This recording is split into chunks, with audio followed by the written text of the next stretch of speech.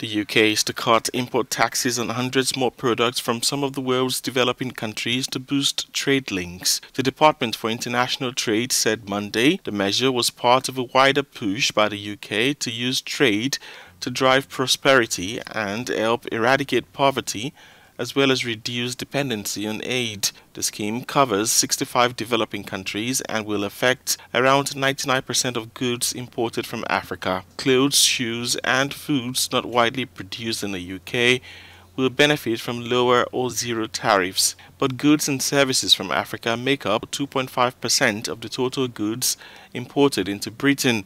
Only 8 nations from sub-Saharan Africa, mostly former colonies, count the UK in their top 10 export destinations. They include Rwanda, Mauritius, Seychelles, Sierra Leone, Ghana, Mozambique, Kenya, and South Africa.